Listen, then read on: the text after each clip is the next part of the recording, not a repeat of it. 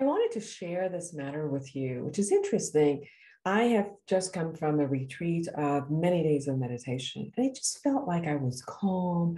And as I woke up every morning, I did my meditation and I went through the calmness of the day as if I could handle anything and anything in the world would show up, and it would just kind of like let go, like a Teflon effect. It wouldn't even stick. And amazingly enough, I didn't have time to do meditation for a couple of days. And this morning I woke up as if that agitation is there. And the agitation does not necessarily represent anything, it's just a agitation that is there.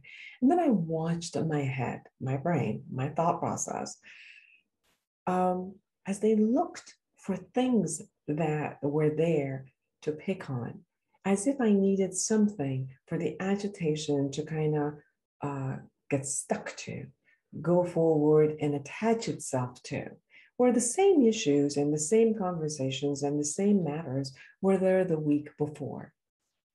So I wonder, what is the difference between the times that I'm calm and open and kind of flexible with things that are happening and look at those from a perspective of all is well, or that there's an agitation that is looking for a problem to solve, looking for things that are out there to make a point at it.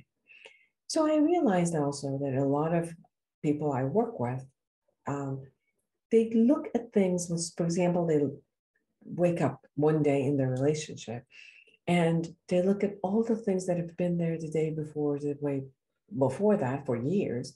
But today they're going to pick at it. They're going to say how much they don't like it, which on another day, same things are there, but they're flexible with it. What's the difference? The same thing can happen at work. You may be at the same type of job for many, many years. One day it's intolerable. Another day it's as if all is well, I can handle it. So it is important to know that the way we are with our world either makes it or breaks it. The way we attend to the world as is, it creates a space whether we could go with an openness to clear things, handle things, or we can go with an agitation, with an attitude, with a chip on our shoulder, with a sense of entitlement of why should it be this way and resisting it, and then changing it from a resistance place versus changing and adapting and from a place that is like, it's all well. And I'm gonna, co-create or shift or adapt to what's happening or even change what's happening.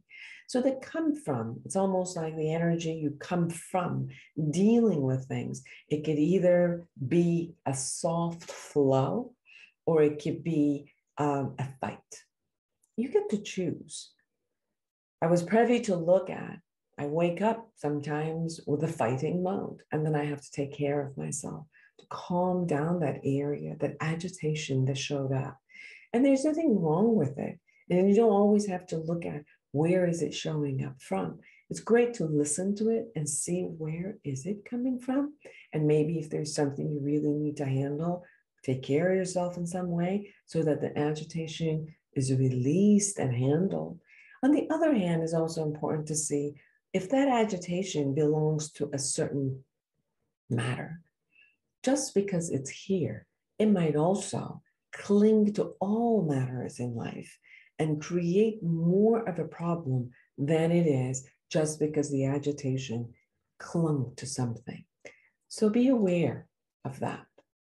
And the more that you can let go of that agitation and allow it to be handled or whatever the actual issue is, then it doesn't have to kind of spread over everything in all areas of your life during the day. Thank you.